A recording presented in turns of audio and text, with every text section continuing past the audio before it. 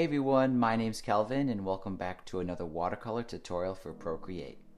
In today's video we're going to paint this sort of abstract rooster illustration, and it looks a little bit complicated, but actually the only detail is really in the face. Everything else is really easy to do, and I think in general this project is suitable for beginners.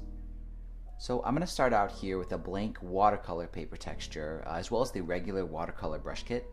And as always, I'll put links to everything I use in the description down below. To start this one, I'm just going to select a blank layer underneath the paper texture, and I'm going to do a kind of a light gray wash. So I'll just choose a kind of a light gray, warm gray like that, and I'll grab the abstract round brush, and maybe at a medium size, I'll just sort of roughly fill this in. That looks pretty good, and I think I'll go over it with the water blender just to smooth out some of the hard edges.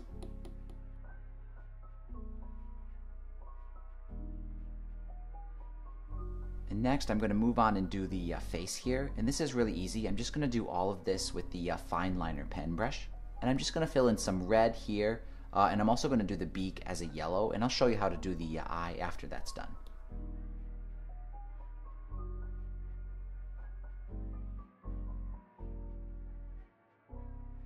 I forgot to mention this earlier, but I did do the face on a separate layer, and I'm going to do the eye on another layer. And for that, I'm just going to choose a kind of a light red color, I think something like that. And I'll use the fine liner pen, just like I did for the face.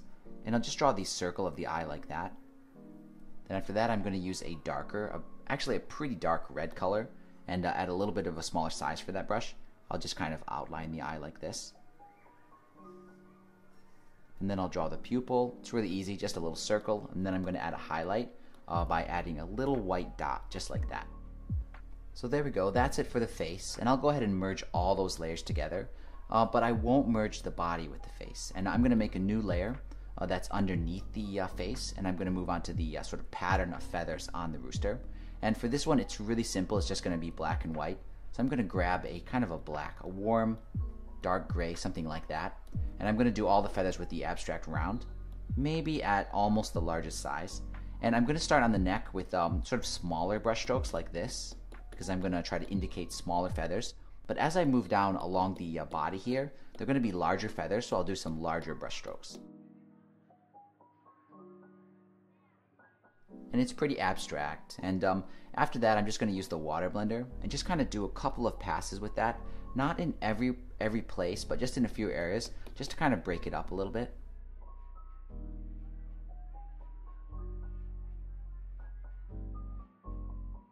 There we go, I think that looks pretty good. And I want to add some kind of speckles on this, so I'm going to select pure white. I'll make a new layer, and I think this time I'm going to grab the stippling brush, and at a pretty large size, I'm just going to do a few passes with that one. And once that's done, I can go ahead and merge all the layers for the body together, and then move on to the feet. And for those, I'll do them on a separate layer, and I think I'm going to choose, you know, maybe a kind of medium beige color, something similar to the original wash, but maybe just a little bit darker. And I'm going to do that with the abstract round brush. But this time I'm going to use it at a really small size and just kind of quickly rough those out. And it's optional, but I think it might be good to go over it again with a slightly darker version of that color, just to add some kind of shadows. And I'll use the water blender just in a few areas, just to make it just a little bit softer. Those look pretty good, but they are a little bit too dark just for my taste, so I'll lighten those up a little bit. There we go, and once that's done, I can go ahead and merge everything together onto one layer and do a couple of ink outlines. So I'll make a new layer, and I'll select almost pure black, actually a really dark gray, and I'll grab the fine liner pen. And at a kind of a small size, actually, I'm just going to add some random details, just some kind of abstract lines like this. And there we go, this one is all done. Like I said, it's a lot easier than it looks, and I think this is a project suitable for pretty much anyone. And it prints out really well, and I'm really satisfied with the way it turned out.